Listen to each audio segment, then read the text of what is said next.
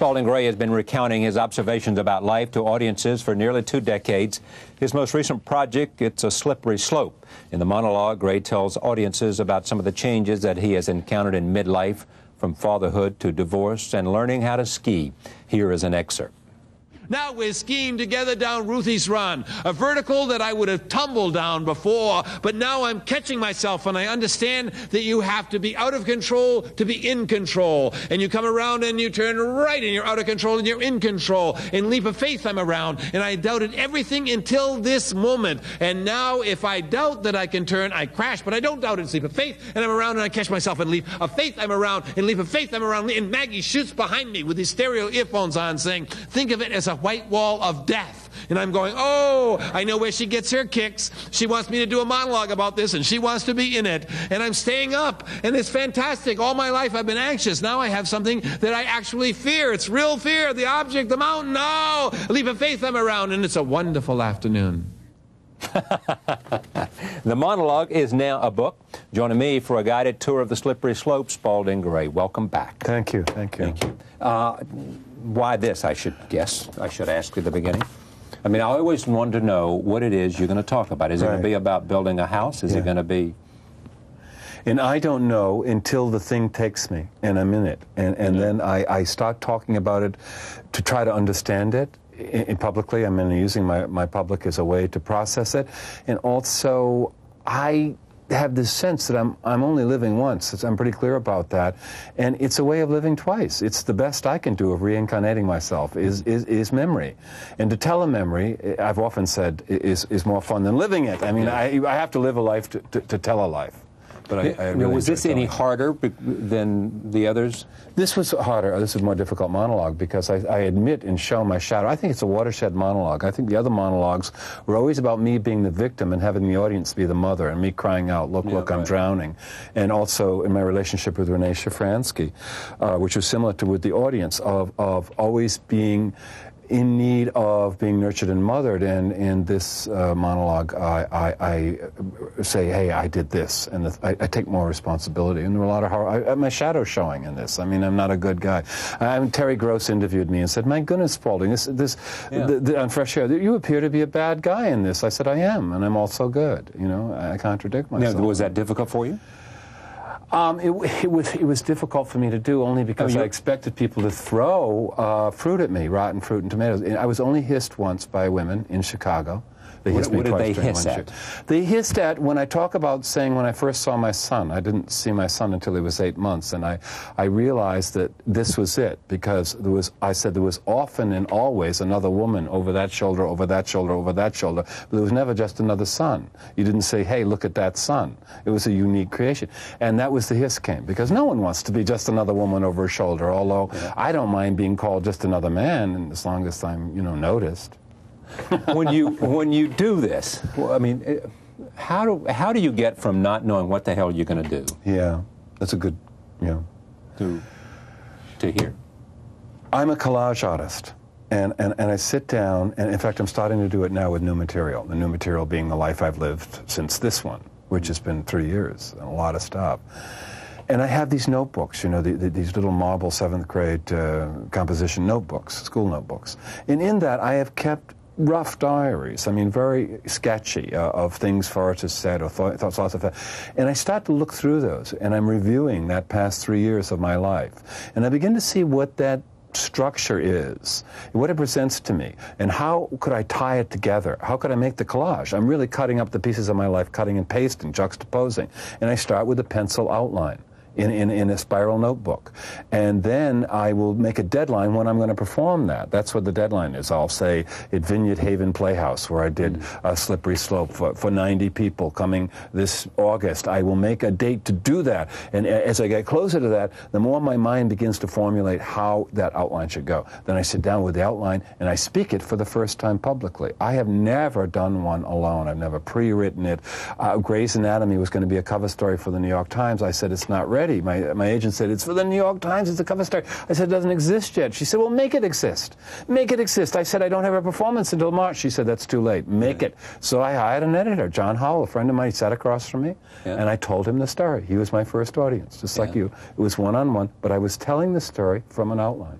It's oral composition. What's the hardest part for you? The hardest part of the process, I suppose, is the void part where you think there's nothing there that's going to be of interest, that you finally, your life is private, boring, common. I'll give you an example. I moved out to Sag Harbor, Long Island a year ago, and I'm in a community there, and things are pretty slow, and I have to do a radio interview for Slippery Slope, which has a lot of angst in it, right? And it's going to be a live hookup with Norwalk, with Connecticut, right? And I'm at my son's picnic, and his friend's father says, "Why don't we go sailing? I have a 38-foot boat. It's May. It's happened to be my birthday. It was June 5th." And I said, "Gee, it's my birthday. That would be a nice treat." Idea. And he goes out and gets a bottle of Veuve Co. And I remembered I had an interview, and he said, "Do it on the boat. Just have the station call the boat."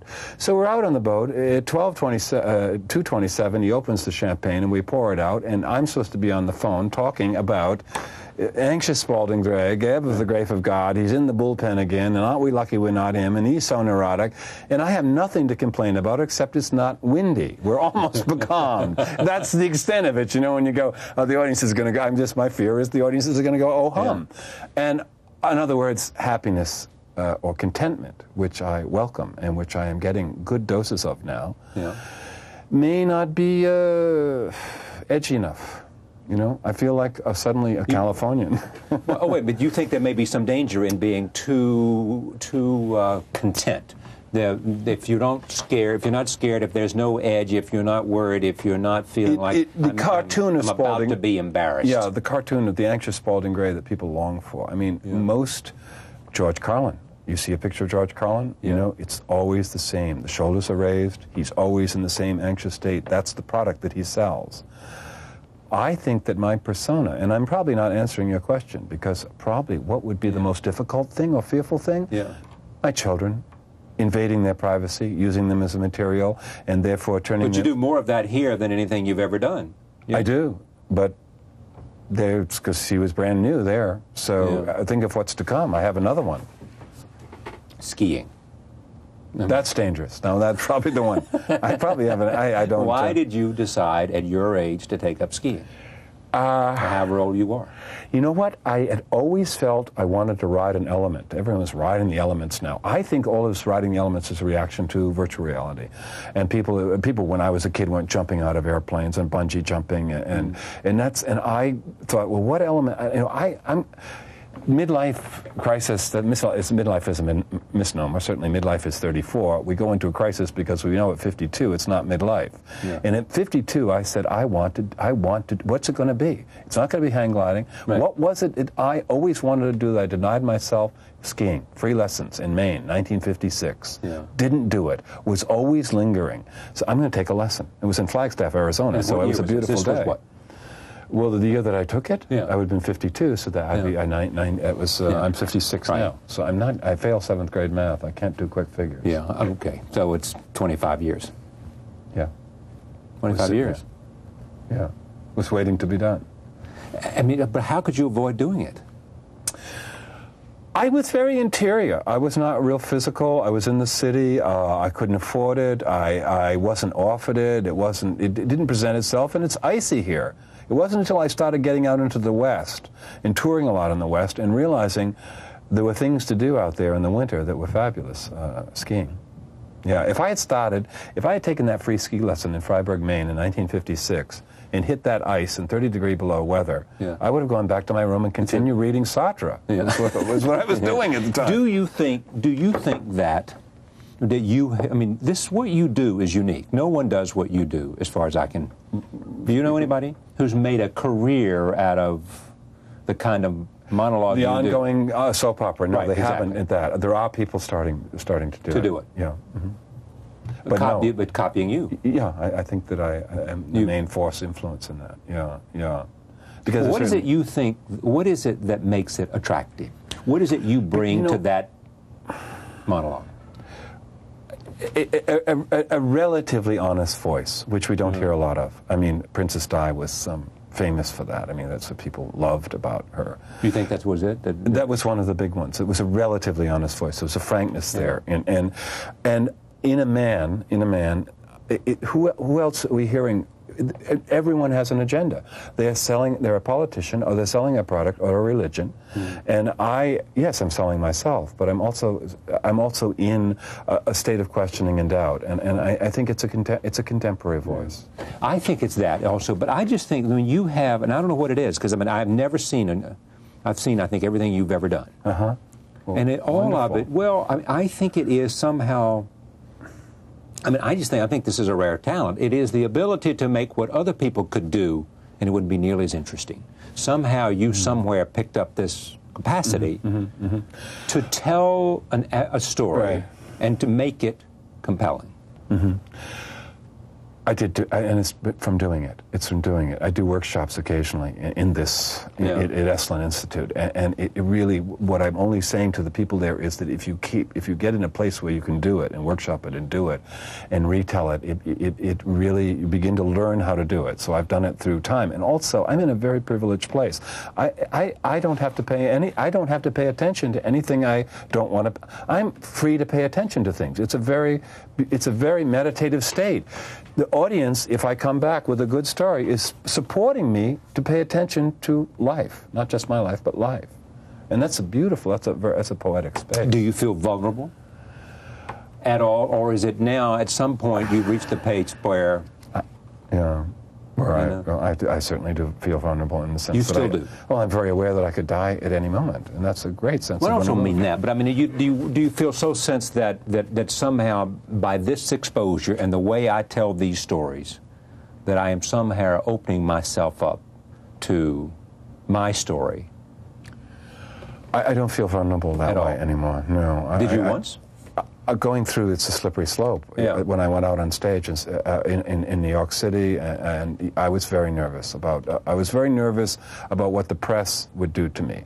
I was already calling myself the avant-garde Jimmy Swaggart. You know, to beat the press in doing it. I was trying to think that's what they were going to say. And my younger brother, Spalding Gray, he's a music critic for the Providence Journal, he said, "Don't worry, you're the Teflon of performance artists." That was his comment. He said, "You'll get through." So I felt vulnerable to the press. I thought that they are going to say this is exploitative and it's pop psychology. And the New York Times wrote a very good review.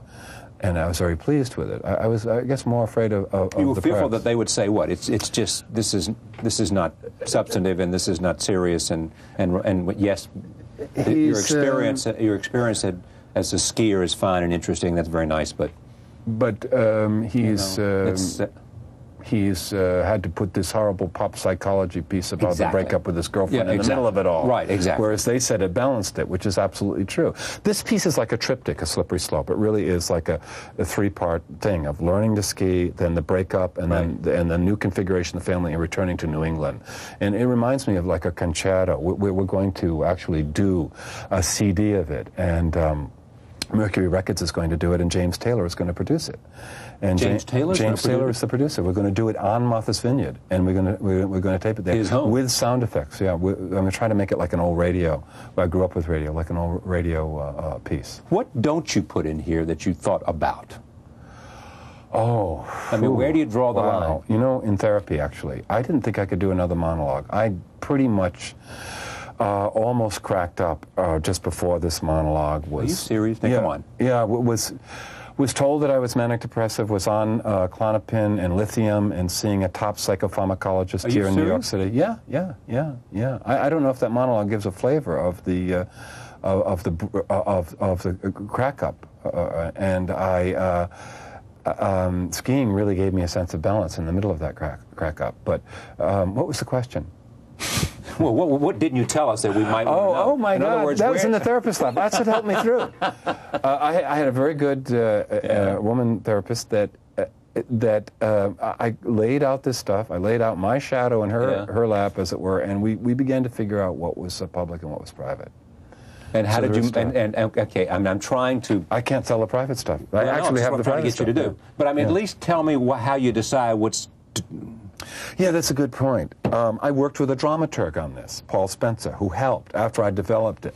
You know, I said, look, you know, you be a witness to this. You know, Yeah. be a witness. What do you think should stay in and what should go? Yeah. And that all has to do with art, you know, creation of. Does this have a good resonance? You know, is it repeated somewhere else? Okay, here, so you know? the test was not whether it was embarrassing and No, it might but hurt somebody. structure. The test Structure. was, does Right. it play? Yeah. That's it. It was strictly a career it was, decision. It was not All Is Fair in Love and War and art.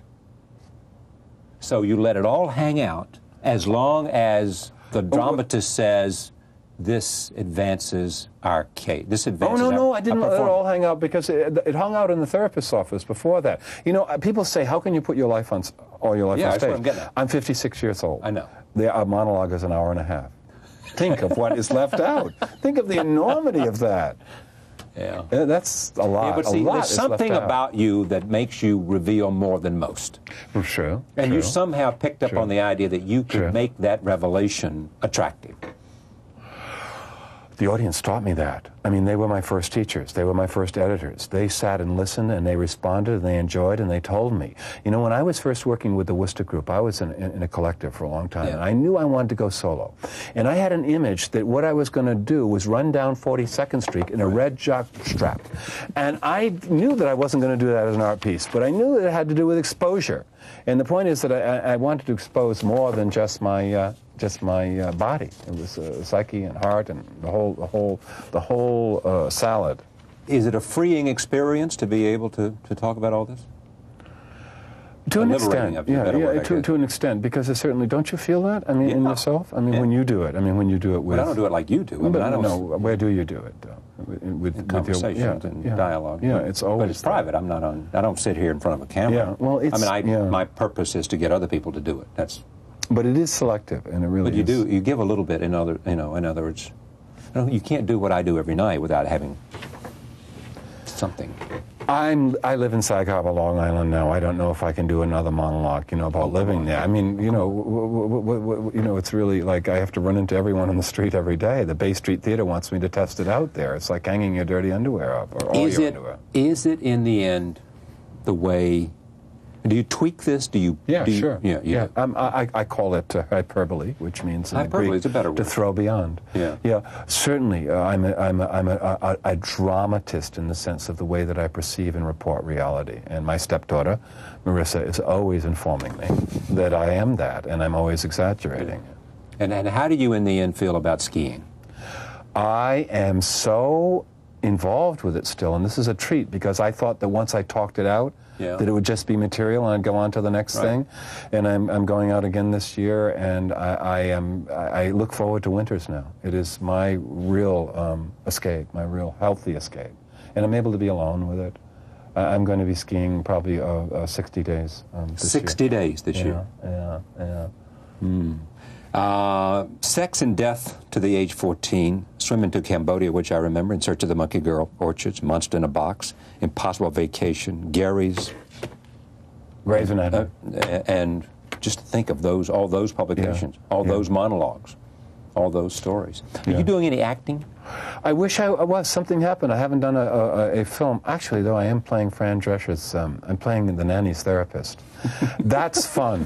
Fran Drescher saw me do a slippery slope in L.A. and called me directly, called our babysitter, the nanny calling the nanny, and said, would you play my therapist? I said, I don't have a TV. I haven't seen the show. I don't know. So they sent me 12 tapes of the nanny. And it turned out to be a good combo, Fran Drescher and I. So I'm doing that. No feature films, and I don't know why. To my family, this is dedicated. Forrest, Marissa, Kathy, and Theo. It's a slippery slope. Another monologue by Spalding Gray. And Gray's Anatomy directed by Steven Soderbergh. Right. There you go. Yeah. Steven Soderbergh did... King of the Hill, which I was in. Yeah, and Sex, Lies, and Videotapes. Which is what I first remember. Right. Congratulations. Well, thank you. Thanks. Thank you for joining us. We'll see you tomorrow night.